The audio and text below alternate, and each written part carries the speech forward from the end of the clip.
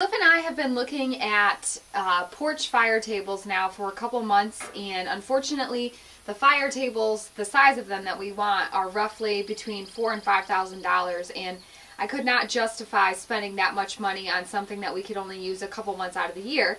So I decided that I was going to go ahead and build our own fire table. So I looked up a ton of different plans online and kind of decided to go with one that I felt that was the most stable, cost-effective, and one that I could personally tackle by myself. So I did go ahead already, as you can see, and have started to assemble my project. But the first step of this process is to get the metal 2x4s and the metal rails that we need and cut them down to length. I did that by just measuring with the of course, tape measure, used a square for my vertical lines, and then just used tin snips to go ahead and cut that. I did try to use the metal grinder, but I found that I wasn't able to see my lines appropriately with the grinder, so that's when I decided to switch to the tin snips, thanks to a recommendation by my dad. But we will continue working here.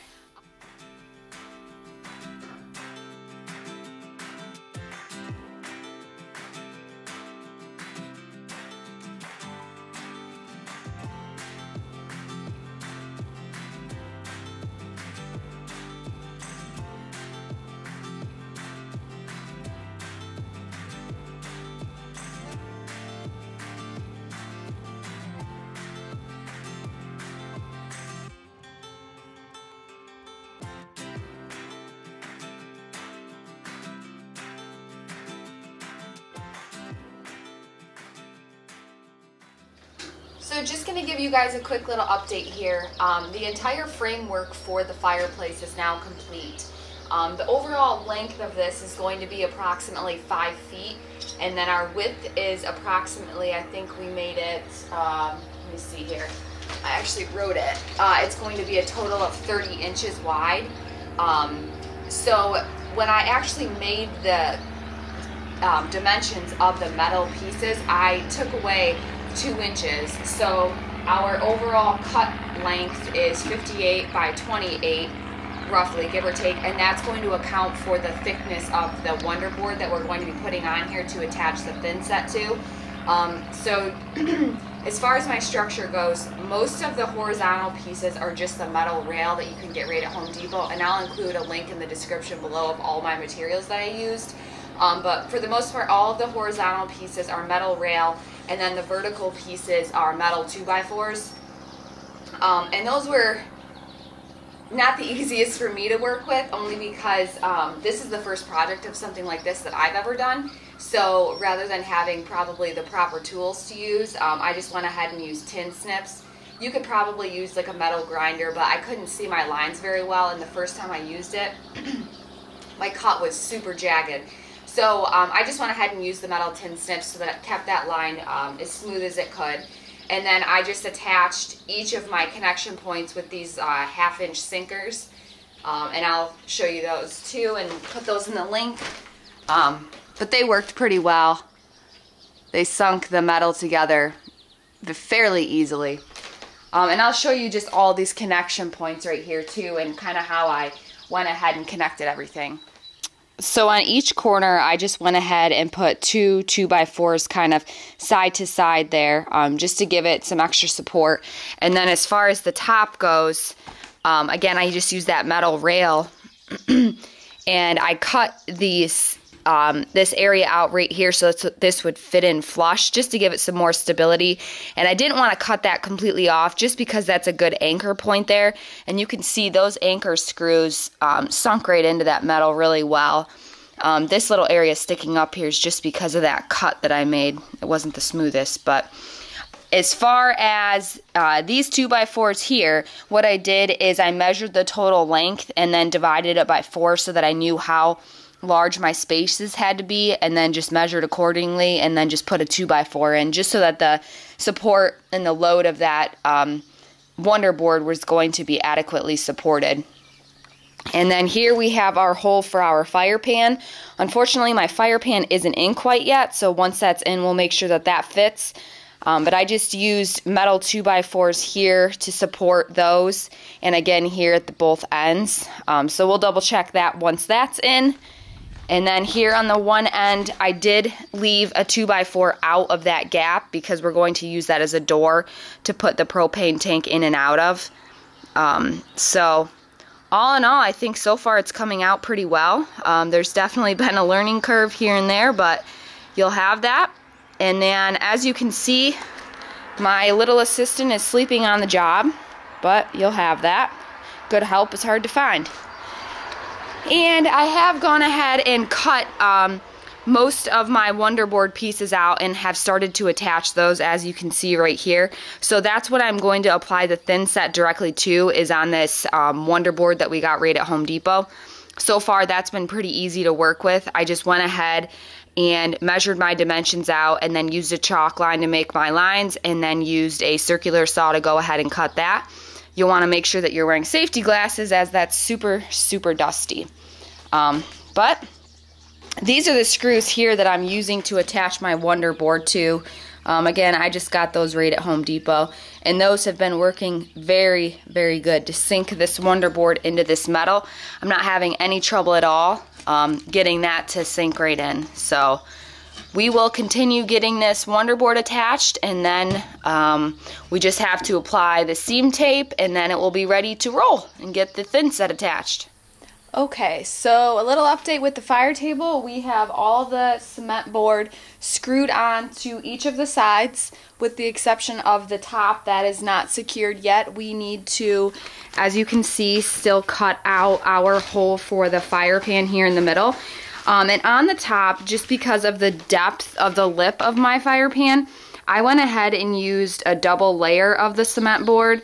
This top one here is the cement board that we use on the sides, and then this bottom layer, as you can see, is just slightly thinner. Scout, we don't need your help. Is just slightly thinner than the rest of it. This is the cement board that I've used on all of the sides. I just got that right at Home Depot. So the next thing we're going to do is measure out our hole for the drop-in fire pan and get that cut out. And then we will be ready to start using our seam tape. This hole here I left for the door so that we can hide the propane tank right inside there.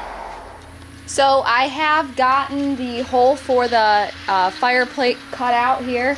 I just measured the center of that hole. So what I kind of did here is, rather than line it up perfectly with the hole I already had in the framework, I wanted that exterior lip of that pan to actually sit on the inside of the cement board, so I kind of had a border there. So I just went ahead and measured my actual fire pan, drew lines in, and then used the circular saw to get that cut out. And we went ahead and attached those with the cement board screws. So the next step for us is to utilize this cement board joint tape, and I'm going to go around every joint and just kind of secure it down so it has another layer of reinforcement. So this is the tape that I'm using, and we'll get to it.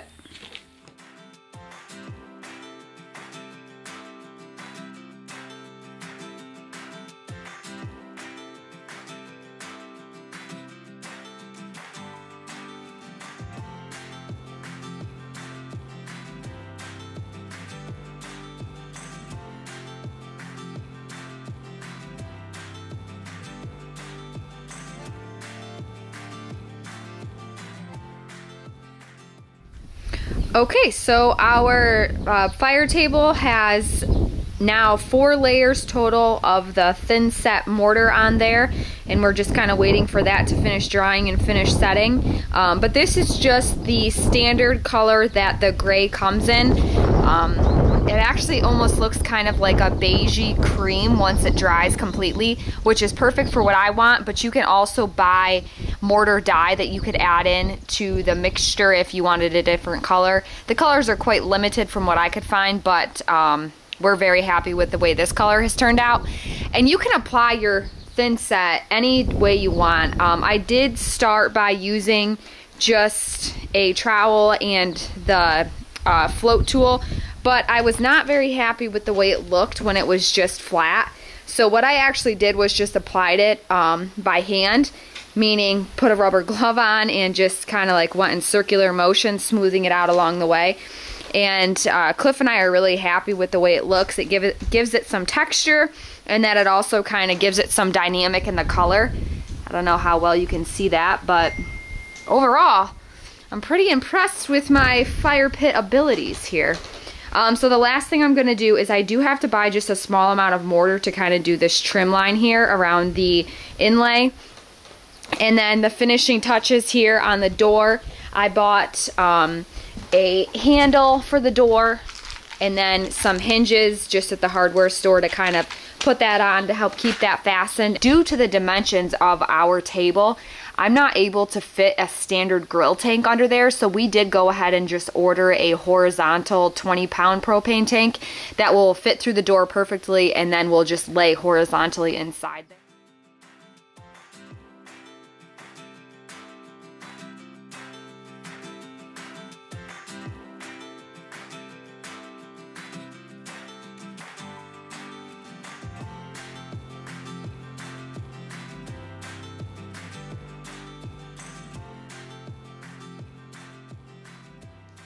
So in addition to obviously the whole table, I had shown you guys before that I put this door in the end here. So down here, this is just the gas control key, the igniter. This is optional, you don't have to do that. It's just battery powered igniter right there. And then I just added this little handle, obviously for ease of access to this area. And then inside we have our horizontal propane tank, and then I had cut out a small hole here in the door for everything to fit in, and then just added these two magnets that are pretty high strength just to help keep the door secured to the actual table here.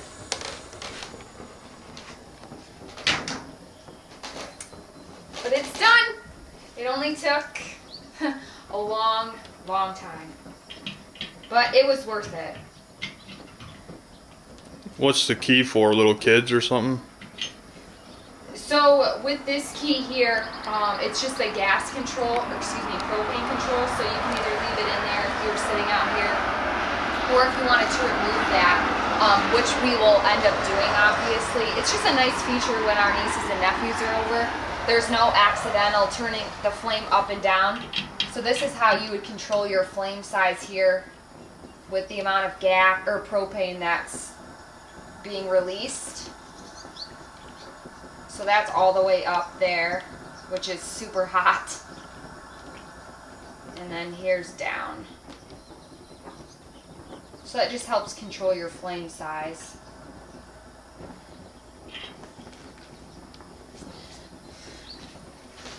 Pretty awesome. Yep. I think I did a pretty good job. Do you have any suggestions for anybody that plan on building one? Any tricks of the trade you learned through the process? Honestly, there's a couple things that I would do different. When I had cut out the center here to put the fire pan in, obviously the fire pan is completely square, but the top of the table I didn't double check to make sure that was perfectly square. So once I dropped my pan in, without really damaging the perimeter here, I had to pretty much leave the pan in once I, was through cementing it, which I, as you saw, put painter's tape down, which helped keep the cement off of the pan. However, that was an absolute nightmare to remove just because I could not then remove the pan. So I don't know that I would do that again, so definitely make sure everything is square. You can kind of ad-lib as you go with the thin set mortar, but it was very difficult for me just because I don't have experience with it. But I'm very happy with how it turned out. We were looking online at a very similar fire table as this, a little bit smaller, and it was going to cost us roughly $3,000 to have a high quality table like this. And I was able to build this by myself. Obviously it took a lot of time, but it ended up coming in just under $800. So I was very happy with, the quality for the cost, and half of our cost was tied up in the actual fire table and the glass. We did purchase a high quality fire pan and high quality glass just because we knew that was either going to make or break the project. So you could definitely get a lower quality fire pan and glass and save a ton of money, but I think it's worth it. But yeah, it looks really nice. Happy with it. The only thing left that I have to do is go ahead and seal all the thin set mortar. I'm just waiting for that to get here, and then I will completely seal and waterproof everything. But for right now, it's fine. It's underneath the covered porch, but it will just be nice as an extra layer of added protection. So here you have it, and I will put a link in the description with all of the materials that I used, direct links to every product from Home Depot that we utilized. So that will make it easy if anybody's interested. And if you liked watching Kaylee build this, hit the like button and leave her a comment, and she might build something else for you guys.